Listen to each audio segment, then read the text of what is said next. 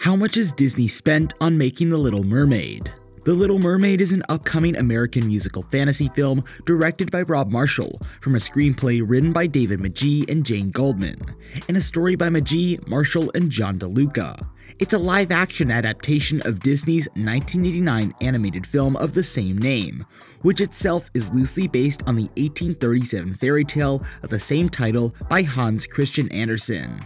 Its budget has not been yet revealed, but it's expected that Disney has spent at least $50 to $100 million.